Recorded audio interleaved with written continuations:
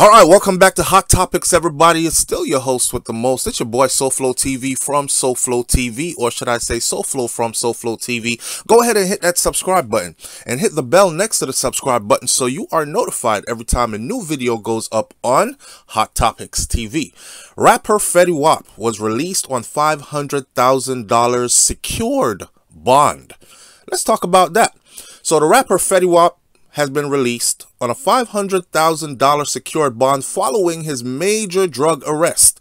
The 30-year-old, who's born William Jr. Maxwell II, he pleaded not guilty last week to participating in what authorities call a multi-million-dollar bi-coastal drug scheme. Let me tell you something. When the feds come get you, this is FBI level-ish. And when the FBI says they have been compiling information on you for years, you and your organization, they mean they are here to get you. You're going to have to get a very good lawyer and be very skilled with his skills to get you off of this. Anyways, he will be subject to a GPS monitoring and random drug test while he is on bond. So no more smoking 24/7, rolling up that good kush. No more consuming too much alcohol or anything like that, because if he pops hot on this test, he's going in right away. This doesn't mean he's free. This just means he has to stay still until they take him to trial, right? So he's going to be monitored by GPS, and he'll have to subject to random drug tests while he is out on this bond. He is also required to surrender his passport while he waits for trial. So the judge says, I don't care if you have shows lined up overseas, cancel those. You can't go anywhere. Surrender your passport and sit still. What does that tell you? That tells you that as a musician who is known internationally, the judge doesn't care. Okay, it's kind of like what they did to R. Kelly, just locked him in. They let Weinstein out so Weinstein could conduct business, tie up all his loose ends, and then go into prison. They just grabbed R. Kelly and kept him there the whole time. And he was like, hey, you could put me on house arrest. I'm R. Kelly. I won't run. I didn't run the first, second, or the third time y'all caught me with them little childrens. But they said, nope, you are a flight risk. Fetty Wap, fairly enough, has ties to, I believe, Haiti and a couple of other places, so he very much could be seen as a flight risk. Plus, the amount of time that he is looking at and the amount of drugs that they're talking about, I would run if that was me. But anyhow, let's talk about Fetty Wap and not myself. Maxwell, who is Fetty Wap, and 5 others were charged with conspiracy to distribute and possess controlled substances, including not only, but including cocaine, fentanyl, and heroin, according to the indictment that was unsealed last week. Authorities claim that the group used the U.S. Postal Services and cars with hidden compartments to distribute over 100 kilograms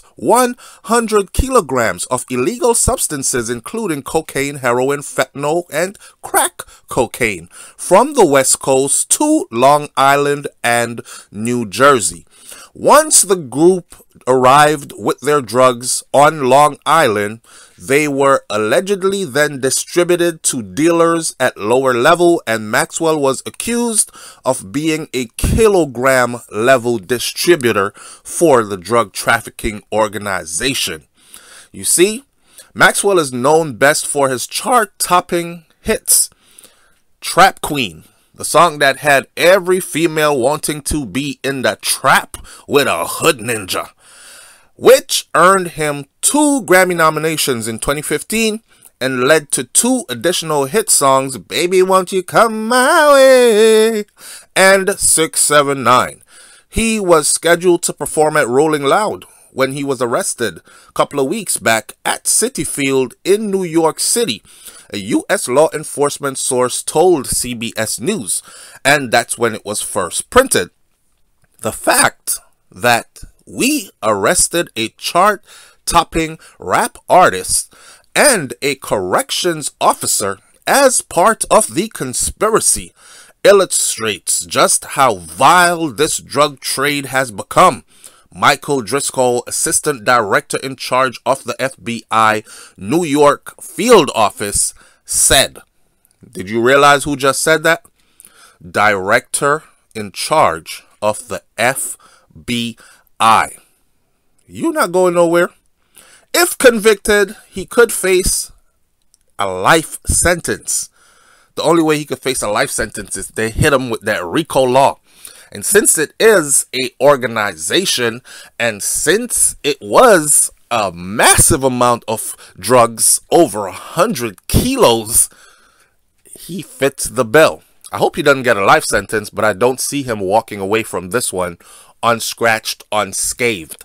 Fetty might have to do what 6ix9ine did and start telling on some people to lower his time, or do what Alpo did, not kill anybody, but snitch on a whole bunch of people to lower his time. Otherwise, he about to get hit with the elbow. And when we say elbow, we talking about 25 years or more. That boy ain't built for that. That's just my opinion. Leave your comments in the comment section below. Tell me what you think about this one. And stay tuned to Hot Topics TV. All right? Hit that subscribe button. Catch you on the next video. I'm out. Peace.